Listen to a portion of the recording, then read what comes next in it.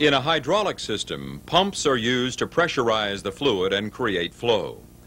These pumps take hydraulic fluid from a reservoir on their inlet or suction side and force it out the pressure side to the rest of the system, where it can be used to perform work. In this lesson, we are going to look at what happens at the suction side of a pump. But before we can understand how the suction side of the pump works, we must understand atmospheric pressure. Normally, we think of air as being weightless, but actually it does have a weight. Imagine air as blocks piled up on the Earth's surface. This pile of air is exerting a pressure on everything, every rock, every plant, every square inch of your body. You can't feel it, but it's there just the same. So how much pressure does this pile of air exert? One way to determine that is to close one end of a glass tube and then fill it with mercury. Now we invert the tube in a bowl of mercury. The only thing that can affect how much mercury remains in the tube is the pressure of the atmosphere on the mercury in the bowl. In fact, we can actually determine by measuring the height of the mercury in the tube just how much pressure is exerted by the air piled upon the Earth's surface. As you can see, the column of mercury is approximately 30 inches. Actually, it's 29.92 inches under normal conditions at sea level. If we tried the same demonstration on top of a mountain where there is less air piled above us, we would find that the mercury would not rise as high in the column. That's because there would be less atmospheric pressure available acting on the mercury in the bowl. 1 inch of mercury exerts a pressure of about 1/2 pound per square inch. Therefore, 30 inches of mercury exerts a pressure of about 15 pounds per square inch. That's the approximate pressure exerted by the atmosphere at sea level.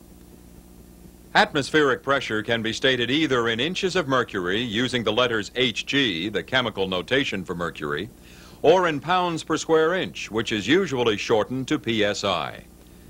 Most gauges used to measure pressure in a hydraulic system indicate the amount of pressure above atmospheric pressure. This is called gauge pressure, or psi-G. The actual pressure is really gauge pressure plus the atmospheric pressure and is referred to as psi-A, or pounds per square inch absolute. In a hydraulic system, pressure is created at the outlet side of a pump, but the inlet side of the pump creates vacuum, the opposite of pressure. Vacuum is usually expressed in inches of mercury vacuum. To explain vacuum a little better, let's place a hollow glass tube in a bowl of mercury. Since the air in the tube is under the same atmospheric pressure as the mercury in the bowl, no mercury is being forced up the tube. With a vacuum pump, we can pump some of the air out of the top of the tube, creating a partial vacuum. Now the atmospheric pressure in the tube is less than that pressing on the mercury in the bowl, so the mercury is pushed up the tube, in this case 10 inches. So we say we have 10 inches of mercury vacuum. Exactly the same principle is used when you drink a soft drink with a straw. You create a partial vacuum in the straw by lowering the pressure in your mouth below atmospheric pressure. The result is that the atmospheric pressure pushes the liquid up the straw. Remember, the numbers on a vacuum gauge read in inches of mercury vacuum. That means they indicate how much less than atmospheric pressure, how much suction, is on the inlet side of the pump. A 0 reading on a vacuum gauge then corresponds to atmospheric pressure, 14.7 psi, or 0 suction. Now let's look at a simple hydraulic pump and see how pressure and vacuum affect its operation. When the rotor turns, the vanes, which are free to move in and out, are forced outward against the outer ring by centrifugal force. As the rotor turns, this space gets larger, creating a partial vacuum on the inlet or suction side of the pump coming from the reservoir. Because there is less pressure here, atmospheric pressure in the reservoir will push the fluid into the suction line and up into the pump, just as we saw with the soda straw a moment ago. The pressure applied to the liquid by the atmosphere is used in two ways. First, it moves the liquid from the reservoir up the suction line to the pump inlet port. And secondly, it's used to force the liquid into the pump to fill the moving rotating group. If moving the liquid from the reservoir to the suction port requires too much of the atmospheric pressure, for example, when the pump has been mounted too high above the liquid level in the reservoir, there is not enough pressure left to force the liquid into the rotating group fast enough. Leading pump manufacturers give their suction specifications in terms of vacuum at sea level. If a pump manufacturer specifies that no more than 7 inches of mercury vacuum be present at the pump's inlet port, this means that only 7 inches of the available atmospheric pressure should be used to get the fluid up to the port in order to have the remaining atmospheric pressure available to push the fluid into the rotating group. So, if we put a vacuum gauge on the suction side of the pump and find the vacuum to be more than 7 inches of mercury, we are likely to get erratic operation, and we could even damage the pump. If a pump is to be used at an elevation higher than sea level, say at Denver, where the atmospheric pressure is about 5 inches less than at sea level, the lesser atmospheric pressure must be taken into account. The reading should be approximately 2 inches. This is because we started out 5 inches of mercury short due to the difference in elevation. Pump specifications are normally given for a pump operating at a certain speed and using a petroleum-based fluid. Therefore, the specification must be altered if a different speed or a different fluid is used.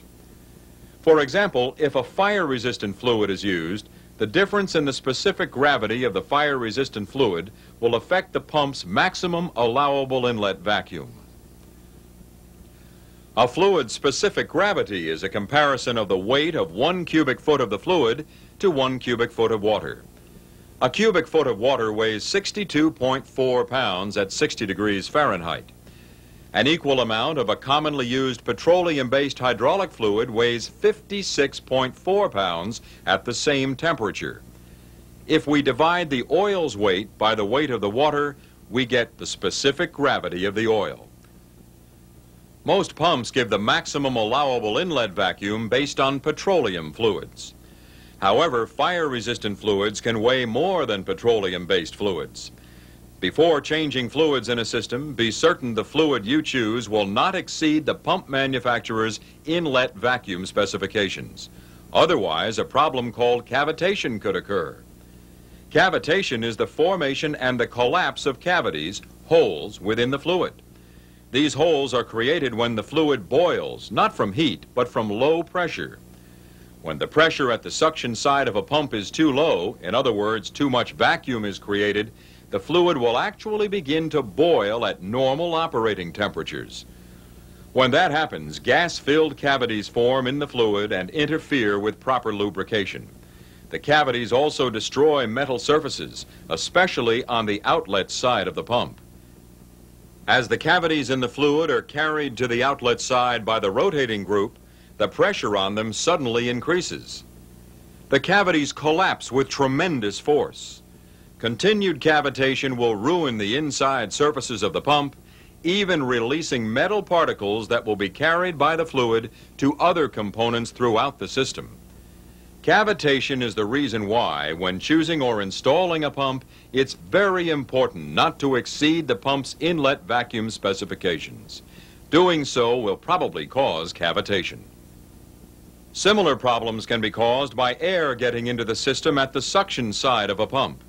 If air gets into the suction line, for instance through a loose fitting, it can form bubbles in the fluid. This is referred to as entrained air. These undissolved bubbles are carried along with the fluid. Bubbles in the suction side of the pump have much the same effect as cavitation. However, since this is not associated with a liquid's vapor pressure, we call this pseudocavitation. Pseudocavitation is often mistaken for cavitation. Most of the time, however, you can tell if a pump is cavitating or just sucking air by the sound it is making. A cavitating pump makes a steady, high-pitched sound, while a pump that is sucking air will sound erratic, with rattles, bangs, and popping noises. If you are not sure what the problem is by listening to the sound, take a vacuum reading at the pump inlet.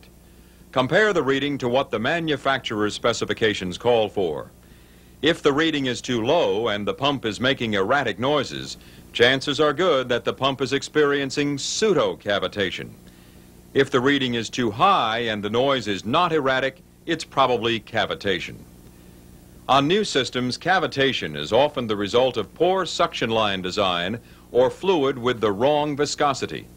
Cavitation on older systems, however, is often caused by a plugged suction line or a dirty inlet filter.